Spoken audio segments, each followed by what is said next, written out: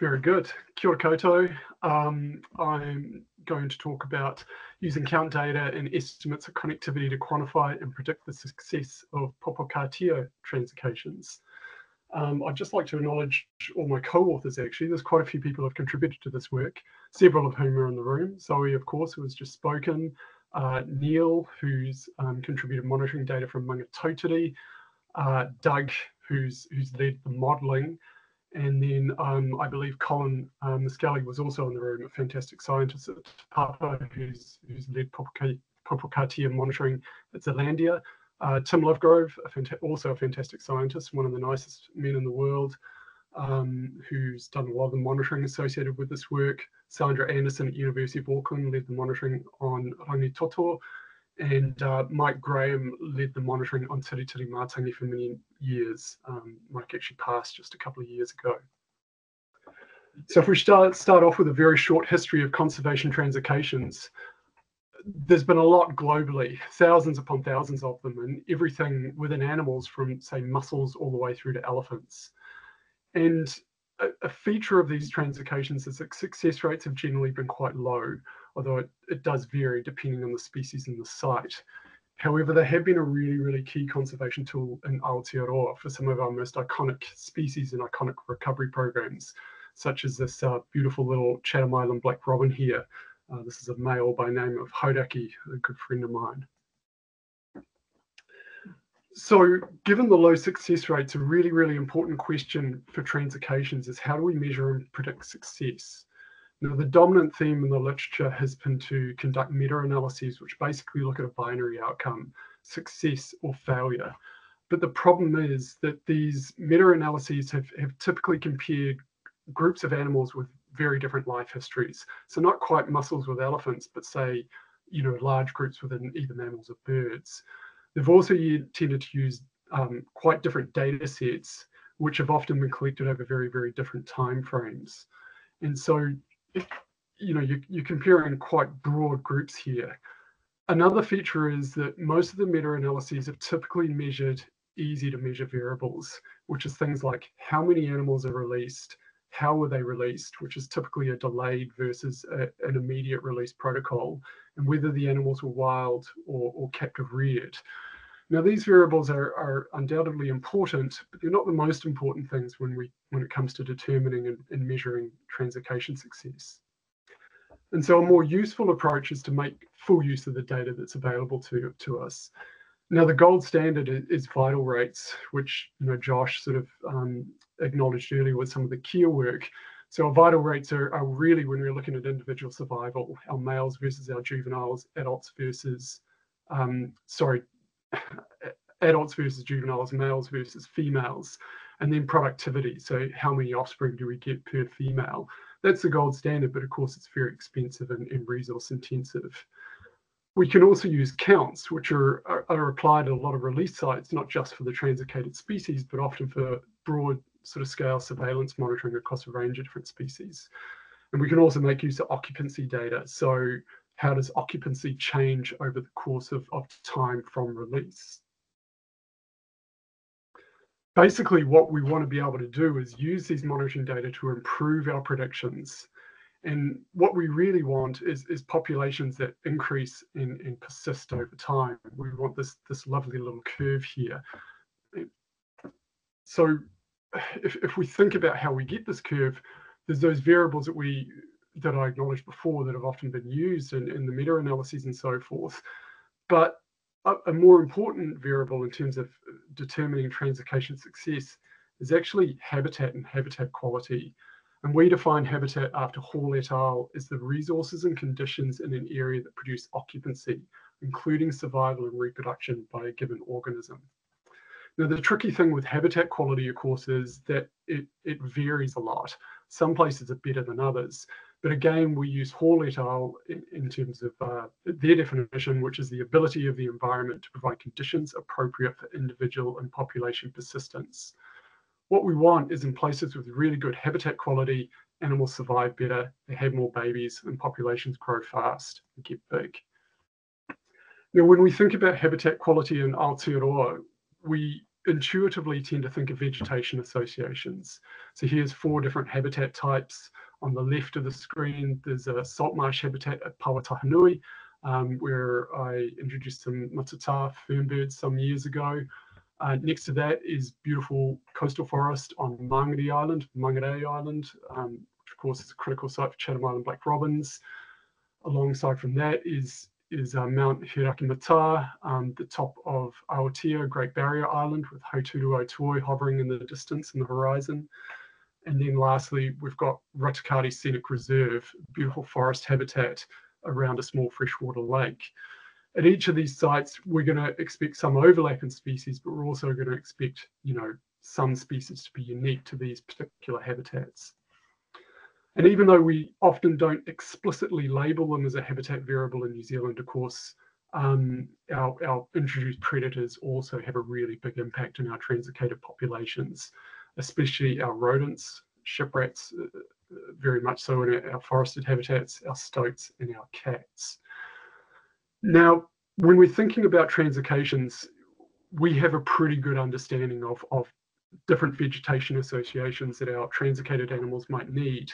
And we also have a pretty good understanding of the thresholds of pest control that we might need to do in order for these animals to establish and persist.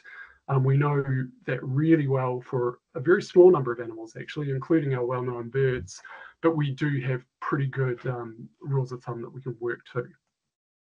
However, there's another habitat variable which Manaya and Zoe have both spoken about today, which is really important in terms of determining translocation outcomes, and especially so for our mainland translocations, which is where a lot of our effort is currently going.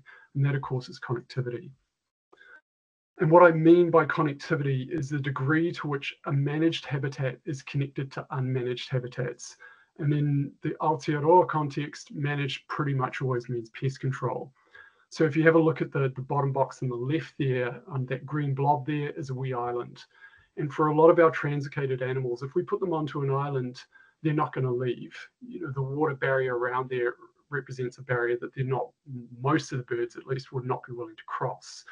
And of course, at an island, it's really hard for our invasive mammals to reinvade once they've been removed. It happens, but very rarely. At the other end of that spectrum, if we go to the other side, we might have a fully connected patch of habitat. So imagine 1,000 hectares of habitat under pest control, which is surrounded by an otherwise much larger area of unmanaged habitats where there's no pest control. So say maybe another 10,000 hectares that surrounds this 1,000. The problem here, of course, is that for a translocated animal, when we release them in the middle, the difference between the managed and unmanaged habitat is just a line in a map. And unfortunately, most of our translocated animals don't read maps, and so they can freely move across those boundaries. Which brings me to popokatea, or whiteheads.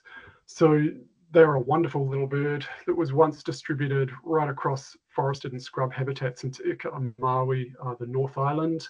But they've now got a much, much more restricted distribution, the classic sort of patchy but widespread. And they've tended to persist in the higher, wetter, colder places, in line with work by Susan et al. So they clearly have a moderate vulnerability to invasive mammals. Shiprats are almost certainly the biggest problem for popokatea, although stoats and cats will also take them. They've been translocated to 21 sites over about the last 35 years. Translocations have typically been a single release of between 40 and 100 birds, although there is one site where translocation effort was much, much higher than that. The initial releases were onto islands, and more recently they've been released into fenced mainland sanctuaries, both ring fence sanctuaries and peninsula sites, and also into unfenced mainland sanctuaries. Now, the interesting thing with popokatea is that if you release them on certain places, such as islands, they just go nuts, which of course is a pattern we see with lots and lots of birds. But on Tiritiri Mātangi, there were 2 releases of 40 birds each, about a year apart, in the late 80s, early 90s. And that population has done incredibly well. The estimates now are that there's over 2,000 popokatea on this 220 hectare island. And of course, the animals can't leave once they're there. So that's almost certainly why, right? It's hard for the animals to leave, and of course there's no invasive mammals at all at that site. At the other end of the spectrum, we released 40 popokatea into the Hunua in 2003. And the site that we released them into then was, at that time, was about 600 hectares of intensively managed habitat. It was being intensively managed to protect a remnant population of kōkako, but it was surrounded by an otherwise unmanaged habitat totaling around 25,000 hectares, and that translocation failed. So we were quite interested in that translocation failed, even though there was good pest control in place. It was certainly in line with other sites where popokatea had persisted. So we were quite interested in the degree to which connectivity might be impacting translocation outcomes. So of the 21 sites, we had 8 sites that we have used for the analysis that I'm presenting today. And these 8 sites include 2 offshore islands, Tiritiri Matangi and Rangitoto, 4 fenced sanctuaries, Tawharanui, Mangatauteri, Zealandia, Shakespeare, and then 2 unfenced sanctuaries, the Hunua, and one in the Hunua and one in the Waitakere ranges. Now we chose these 8 sites out of the 21 because they have really good monitoring data associated with them. At most sites, it was 5-minute point counts, which many of you will be familiar with. At some of them, there was also and/or transect counts conducted. And a transect count is basically where an observer walks slowly along a transect, counting all birds heard and seen 10 meters either side of the line. Excuse me. The monitoring areas varied in size from around 120 hectares, about 3,200 hectares. There was 6 to 21 years of data per site, and 42 observers collected these data with a median of 80 counts each and a range of 15 to almost 4,000 counts, which I'm fairly sure was Tim Lovegrove. Now, for each of these 8 sites, we also measured connectivity in 3 different ways. So the first way we measured it was what we call buffer permeability. And this is the proportion of the 2-kilometer buffer surrounding the release area that has vegetation 2 meters or more in height and gaps of 250 meters or less. And this is habitat that we think that popokatea will happily move through and or use. We also measured perimeter permeability, which is the proportion of the perimeter of the release area with vegetation of 2 meters or more in height. Again, something that we think popokatea will willingly move through. Finally, we measured what we call a habitat ratio, and this is the proportion of habitat in the buffer out of that available in both the buffer and the release area. So what we then did, I say Doug led this modeling, is we modeled these data in 3 steps. All 8 populations were modeled simultaneously at each step. And in the first, which is represented by these points and error bars, we took the unconstrained annual estimates plus 95% credible intervals, accounting for count type and random variation amongst both the sites and the observers. The black lines on the graph show trends inferred from a model where the growth parameters were estimated separately for each population. And then the red line shows population growth inferred when growth parameters were modeled as a function of connectivity.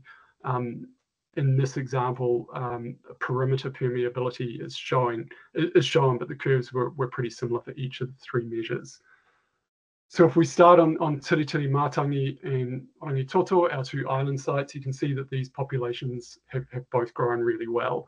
Tiri in particular has grown extremely fast. If you have a look at the y-axis, it's actually twice that of Rangitoto. So Rangitoto is a younger population.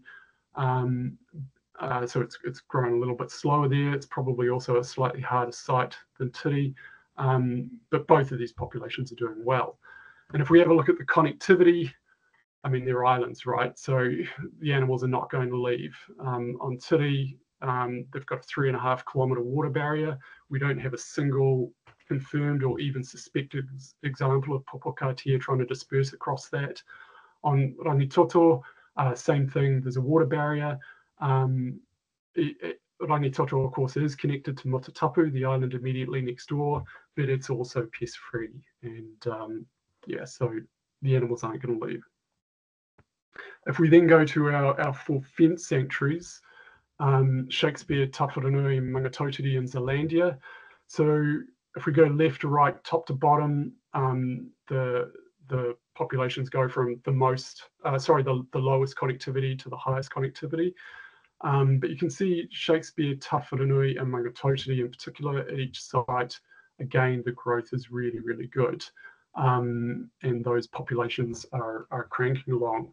At Zealandia, again, if you look in the y-axis, you can see that it's measured on a slightly lower scale. There's still good population growth there. A population has established, but it hasn't cranked along to quite the same extent as Shakespeare, Tawharanui, and Mangatotiri. And again, this is the most connected site.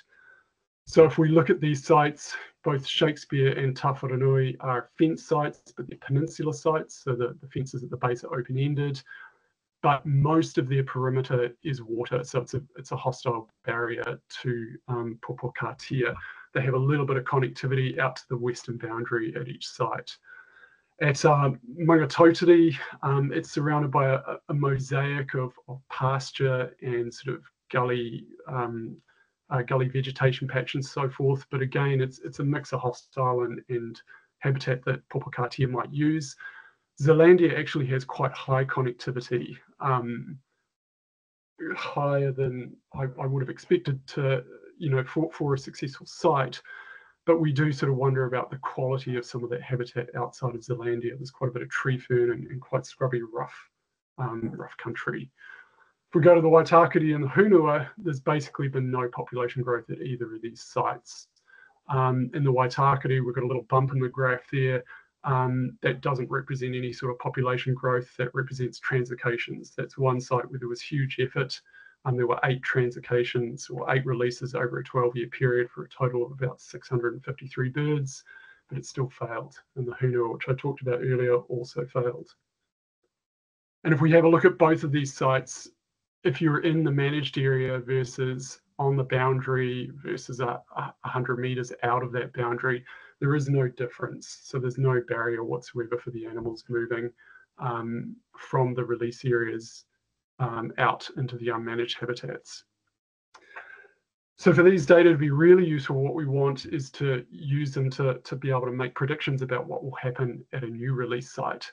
So we have 2 sites, one Bush MBIE-funded, we released 50 Popokatia there, Popokotia, as they're known down in Bush MBIE-funded Whanganui area. So we released 50 birds there in 2022. And then we have another site called Hooper's Bush, which is out at Atanui on the Kaipara Harbour. And we're planning to release 40 birds out there next year. So based on what's happened at our other 8 sites, what do we think is going to happen with these 2 sites? So if we look at the intrinsic rate of increase from each of the sites, which has to be above 0, of course, for the population to increase, we can see the filled black circles are Tiri, Rangitoto, Shakespeare, Tawharanui, Mangatotiri, and Zealandia. These are sites that have established really well. Hunua and the Waitakere, below that 0, of course, has failed. Based on these sites at Hooper's Bush, which is the white open circle, and Bush MBIE-funded, the other white open circle, at both of these sites, we think the intrinsic rate of increase will be above 0. So we do think that these populations will probably grow, but you can see that the credible intervals are super wide. So there's a lot of uncertainty around our estimates there.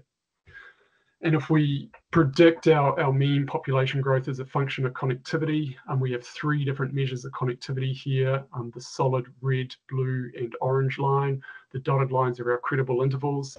Again, at each site, we can see that we do think there's going to be population growth here, but there's a lot of uncertainty around the estimate because, of course, we're trying to make predictions based on a relatively small sample.